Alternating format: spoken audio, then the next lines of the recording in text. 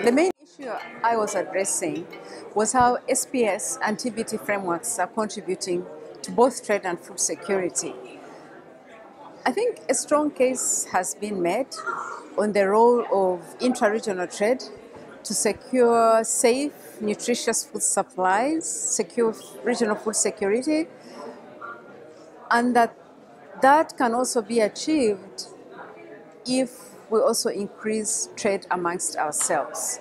So dealing with the sanitary and phytosanitary bottlenecks related technical standards and measures would be critical in expanding regional supply chains and ensuring regional food security.